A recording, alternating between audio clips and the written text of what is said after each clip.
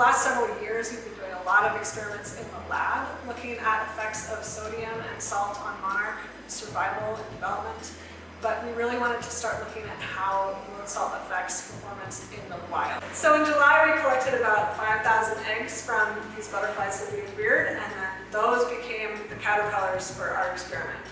We transferred about 3,500 of them as second instars, so really little caterpillars, into our cages outside, and that's when we started our experimental treatments. So taking milkweed, spraying different levels of salt, putting it in the cage, feeding them every day until they pupate in the cage, come out as adults, then we take a bunch of measurements, put a tag on them, and let them go. The monarchs that we've tagged and released are going to be starting their migratory journey.